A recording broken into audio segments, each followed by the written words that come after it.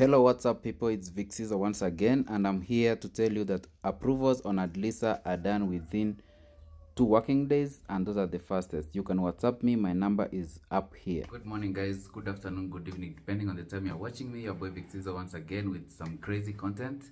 So today I want to answer why most companies are getting rejected in Adlsa applications, or why most people are getting rejected in Adlsa applications or cancellations. So first guys, you need to know that most companies right now need workers. They don't want you to leave. This is the time that they need you most. So anyone who tries to leave the company feels like you're trying to sabotage them. Why do you want to change a company when we need you most? So that's the first reasons why companies are canceling your applications for change of employment or sponsorship.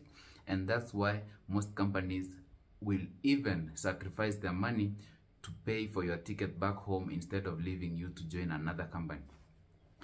Number two, we have some greedy or envious HR, not even sponsors. Sponsors are not even involved in this.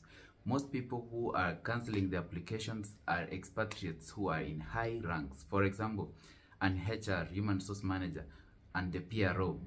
If they are those people who don't wish the best for others, they will always make sure they cancel your QID and send you back to your home country, or they will give you problems. They will not want to sign the resignation letter. They will not want to put a stamp on it. They will not even write for you a release letter or even give you the company's computer card, just because they are jealous that you are moving to a better company, a better job, a better salary, and they don't want that. They just want to make sure you stay there, you are retained there, you don't grow personally. So what can you do to avoid all this? First, if you have made an application online on Adlsa, just resign, but don't submit a resignation letter to them until they get a notification from Adlsa that you have been approved, and they will be given a notice period by Adlsa.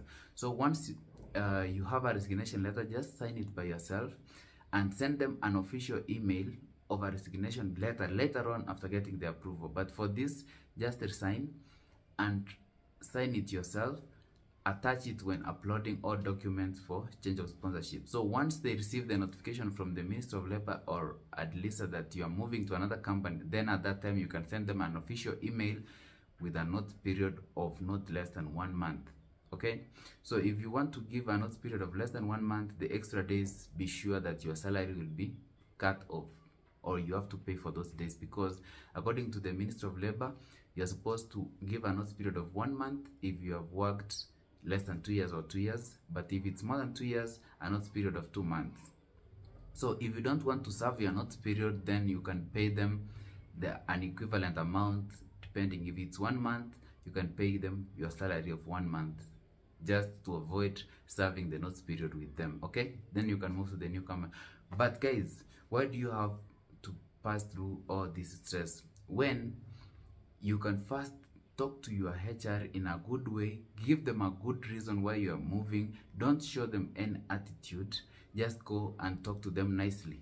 I know they may not listen, not always that they will respond positively, but at least try to explain to them, the new job that I'm getting has these better benefits, and since this company, you have to praise them, like, since this company and you as an HR believes in building others and, you know, building careers for others, this is a good stepping stone for me in my career. Kindly please, and there are those people who are moving to their profession that they studied for, so you can even tell them, I'm moving to this because this is my profession that I studied for.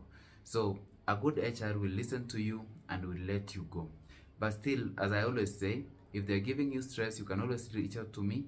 I'll help you, I'll make follow-ups for you, and you'll be getting your approvals in 2 working days. And in the other video, I also told you that we have now a better way to work things out. Freelance visas. You can just hit my number on the screen, +254 717 860708, and I can sort your issues out. So I'm making short videos, guys. It's peace out. Make sure you subscribe, share, and inform your friends.